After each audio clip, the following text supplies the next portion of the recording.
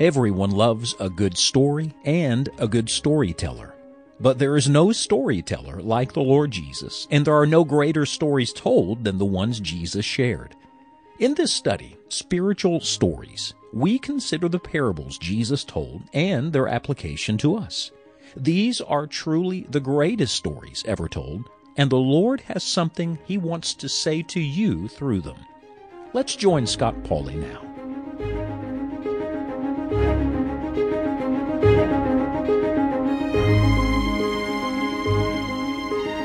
Today we begin a brand new study that I have been thinking about and praying toward and working toward for some time, and it is a study of the parables of our Lord Jesus Christ. Now, parables are actually found all through the Word of God, not just in the ministry of our Lord, but it was Jesus who gave them perfectly. He was the master teacher, the master preacher, and the master parable user. And so we're going to study these spiritual stories. Perhaps as a child you heard someone say that a parable is an earthly story with a heavenly meaning. Well, I think that's true, but I want to remind you that the heavenly meaning has a personal and present application. Don't get the idea that this is some far-off truth. No, my friend. In fact, exactly the opposite. The reason Jesus used parables was to bring the truth He wanted to teach near to our lives, into everyday understanding. So, really what we're going to do is we're going to study the parables Jesus told and their application to us. It was Charles Spurgeon that said the sermon doesn't even begin until the application begins. I would argue that if you study the Bible, any portion of the Bible, and especially the parables, and fail to make application, you've missed the whole point, because Jesus never wanted us to be hearers of the Word. He wanted us to be doers of the Word.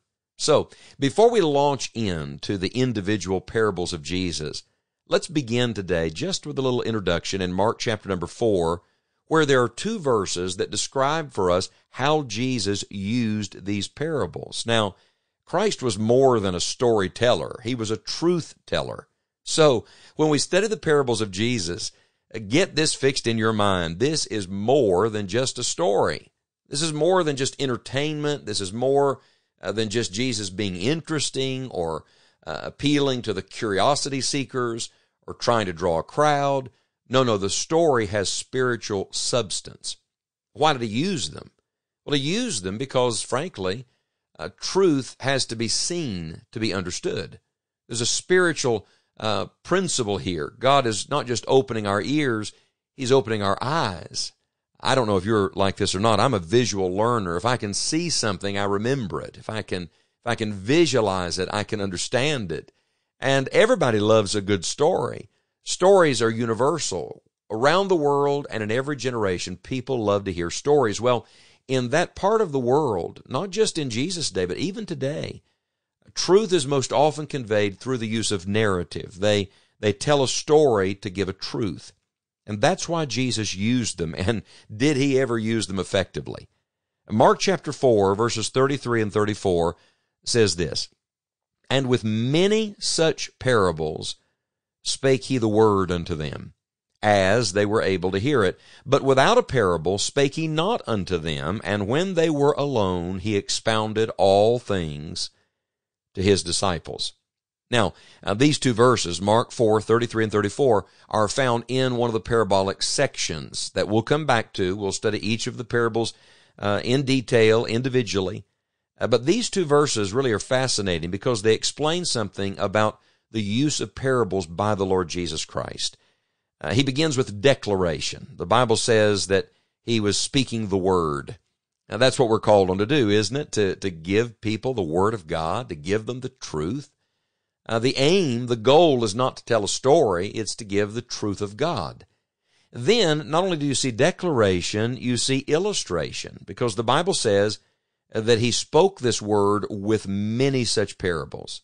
And without a parable spake He not unto them. What is the parable? The parable is simply the picture of the principle.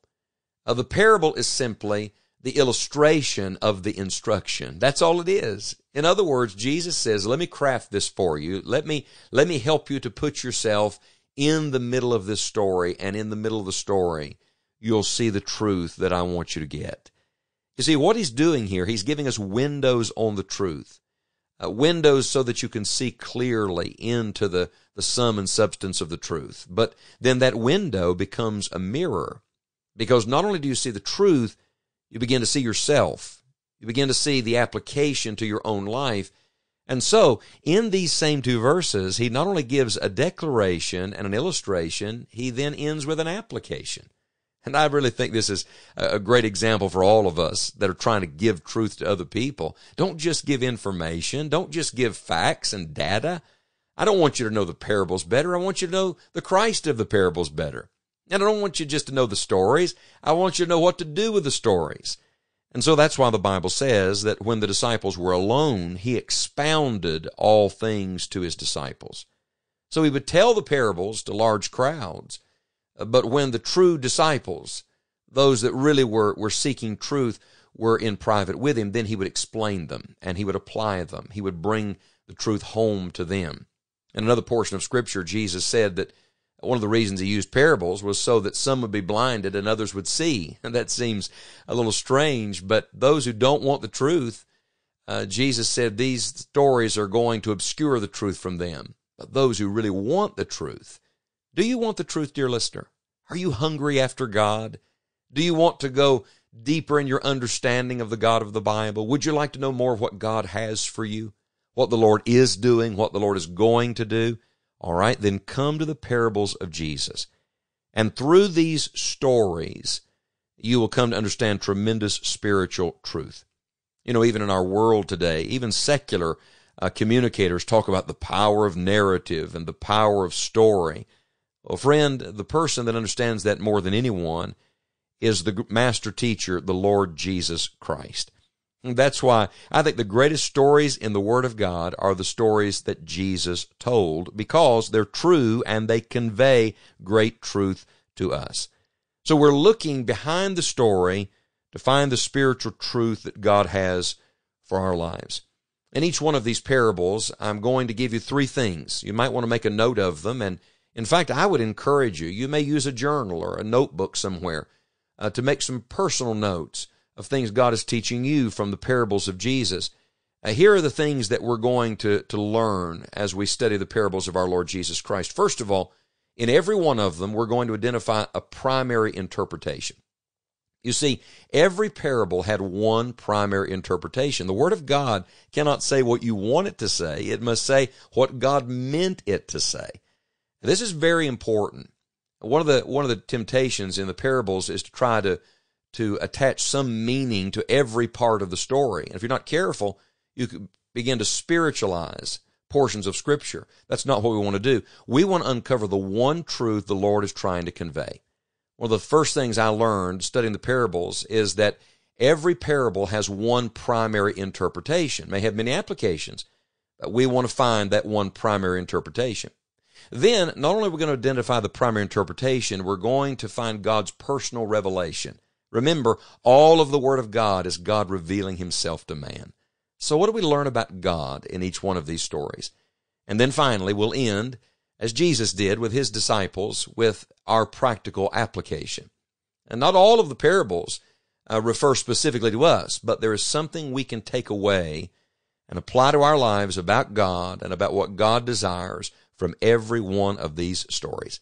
I hope you'll join us as we study these spiritual stories, the parables Jesus told and their application to us. And let's see what Jesus wants to say to our lives. The parables of the Lord Jesus Christ hold tremendous truth and application to us today. And to help you in this study, we encourage you to visit our website, enjoyingthejourney.org, where Scott has prepared a reading guide to the parables that you can download and use. On our website, you will find many helpful tools and resources to help you in your walk with the Lord. Every sermon, each study, all of our resources are for the purpose of following God's Word and finding Christ's joy.